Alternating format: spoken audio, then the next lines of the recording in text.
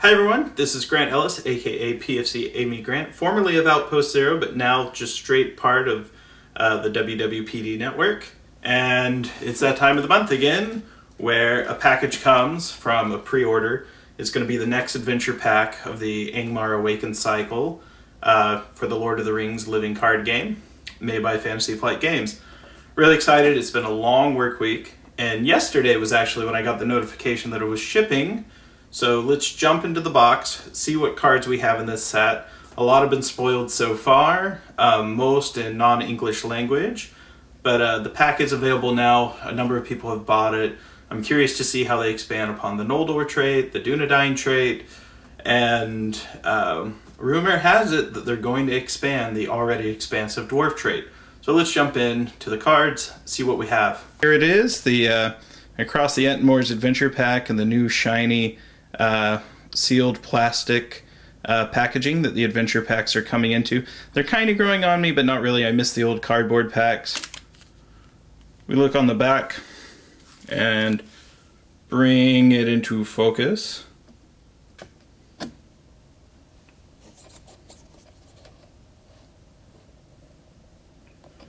As we look on the back, it explains the number of cards that are here in this adventure pack. You have the option of scanning the QR code.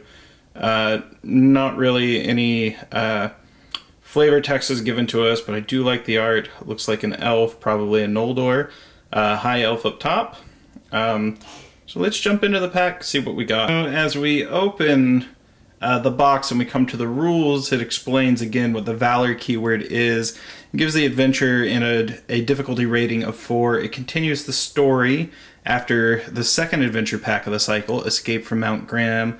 It looks like we're going to see the battle keyword. There's going to be some objective locations, a new safe keyword.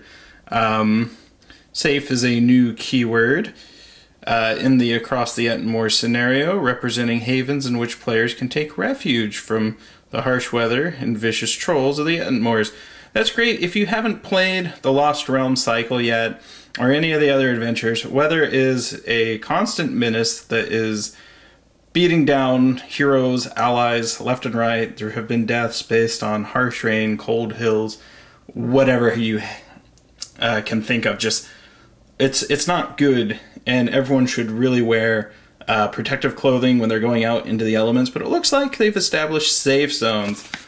Flipping on the back, there's a do not read section. There is explanations about an objective ally, a story section, plenty of artwork. Most of this is the basic features that we'd see in an adventure pack. Let's go ahead and get into the cards themselves. The first player card of the adventure pack is a hero card, a tactics dwarf named Dory from Thorn's Company. He has pretty cool artwork. He's getting battle ready, and I'm wondering if we're going to see a influx of tactics dwarfs and tactics dwarf items. I'm not too sure. The dwarf trait is already highly expanded, but it could always use a little more. As we look at Dory, he has a threat cost of 10. His willpower is 1, his attack is 2, and his defense is 3. Dory also happens to have the Sentinel keyword in the response. After another hero is declared as defender, exhaust Dory to add his defense to the defending hero's defense for this attack.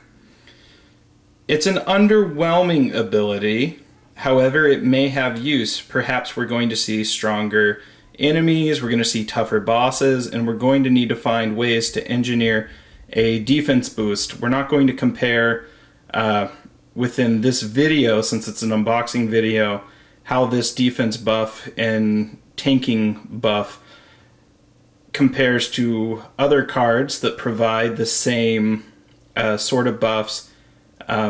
He starts with 2 defense, and adding 2 defense is nothing to, cry about. However, that leaves Dory unable to quest or attack, and he has to be ready to do it. And it's also kind of strange that he'd have the Sentinel keyword, yet his ability requires him to exhaust in order to take advantage of it. Let's move on to the next player card.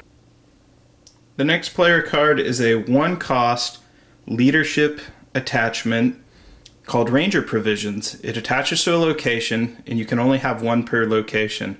And after the attached location is explored, the first player, or rather, the player with the first player token, adds one resource to each of his heroes' resource pools. So it's a nice way to accelerate resources which you already have a lot of within the leadership sphere. Some of the better acceleration items, such as Steward of Gondor, might be considered non-thematic for your deck. And also it's good to look at clever ways where you can get more resources for when you need them. And possibly you can time your window so the first player perhaps is a deck that needs some splashing from a different sphere in order to accelerate their resources. They might not have access to a lot of resource acceleration out of the box, and so they look to the player who plays this card in order to help them out. And a lot of decks have great location clearing abilities, so it's a useful card, particularly in a deck that has lots of location clearing. Or rather, it combos well with a deck that has lots of location clearing.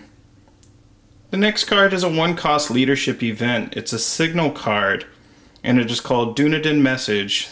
It enables you to take the action where you can search your deck for a side quest and add it to your hand and shuffle your deck. Some of the side quests are extremely powerful and useful. I've seen some where you are able to search your deck for a card you specifically want or need. I've seen some where you may have high threat reduction. No doubt in this adventure pack we will probably see yet another side quest. So this is a good way to tutor the side quests out of your deck and into your hand. The next card is a 3-cost tactics ally called Longbeard Sentry. He belongs to the tactics sphere. He has 0 willpower, 1 attack, 2 defense, 3 hit points, and he has both the dwarf and the warrior trait. And his action is discard 2 cards from the top of your deck to give Longbeard Sentry, Sentinel, and +1 defense until the end of the phase. Limit once per phase. I already like him better than Dory. Dory could be used to buff this guy's defense should you get him. I like him that his ability is fairly powerful and it doesn't take up a defense slot. I think he compares well to some of the other defending cards that are already in the game, such as Defender of Ramus. He doesn't come into play exhausted, such as the Durndinga Warrior. He does have a cost of 3, so he's a little on the expensive side. But he's definitely a good card, particularly because he's in the tactics sphere, and it's good to see these tactics dwarves get a little more love. The next card is the side quest Delay the Enemy. We must do something to delay the enemy first, Aragorn says from the Fellowship of the Ring. Limit 1 per deck. It's a side quest that has the battle keyword, meaning you quest with your attack rather than your willpower when questing here. And the response is, when the stage is defeated, each player may choose and discard a non-unique enemy engaged with him. So it's a great way to help out decks that have limited combat capabilities. It is 8 quest points, and again, it requires tactics resources to play, it looks like. And it looks like it's a great little way to just, get rid of non-unique enemies, be they Nazgul, what have you. It's a good way to shield decks that are low in defense, low in hit points, low in power, and a good way to expand upon the idea of side quests. Our next card is a 1-cost spirit attachment, the Steed of Imladris. It attaches to either a spirit or Noldor hero, and it is restricted. It's important to note cards that only attach to heroes. It's a easy mistake to make when you're thinking about attaching a card that can only attach to heroes to allies, but this one in particular may only attach to a hero, and out of the heroes it may attach to, only a spirit or Noldor hero.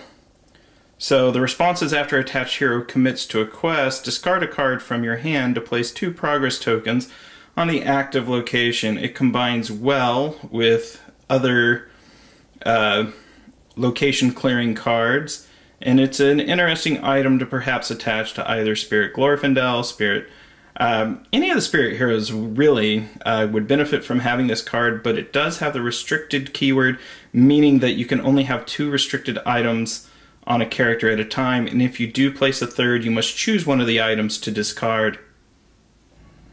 I'm gonna have to go fast as I don't think I have much time left on this battery. The next card we run into is a 1-cost spirit event called Fair and Perilous. This features the same box art, same artwork that was featured on the box art. The action is choose a Noldor or Sylvan character. Until the end of the phase, add that character's willpower to their attack. Works well on characters who have high willpower and or high attack and are found both within either of the 2 elven traits, either Noldor or Sylvan. The next card is an Int, a 3-cost Int ally, the Wellinghall Preserver. He has 3 willpower, 2 attack, 2 defense. The Int keyword, he cannot have restricted attachments. He enters play exhausted like most other Ints. And his responses after the Wellinghall Preserver readies, heal 1 damage from an Int character. So he'll be useful for keeping the Durndingle Warrior alive. Any of the Ints, a lot of the Ints, Treebeard, for example, receives bonuses when he takes damage, and he can inflict damage on himself, so he's a good way to keep some of the Int powerhouses alive and in the game. The next card is a 1-cost lore event called None Return. Limited 3 copies of None Return in the victory display, and the response is after a non-unique enemy is destroyed, add None Return to the victory display to add that enemy to the victory display. I believe this combines with the hero of the last adventure pack, Raziel, in order for her to obtain her buffs. So it's an interesting card where it is a 1-cost lore event to send non-unique enemies to the victory display. Our last card is a song, a neutral song, and the song is Hope Rekindled. And the action is reduce the cost of the next event that has a Valor trigger you play this phase by 2. And the Valor action is to search the top 10 cards of your deck for an event that has a Valor trigger and add it to your hand, then shuffle your deck. Valor keywords trigger when your threat is 40 or greater. And it's an interesting use in expanding upon song traits. It's always interesting to include songs in your deck, whether they're adding an additional sphere, or in this case, helping you take full advantage of the Valor keyword. And with that, that is the last of the player cards. I hope you enjoyed this unboxing video. I apologize for the hastiness and any stumbles. As always, game on, and I hope you get in lots of gaming this weekend and always.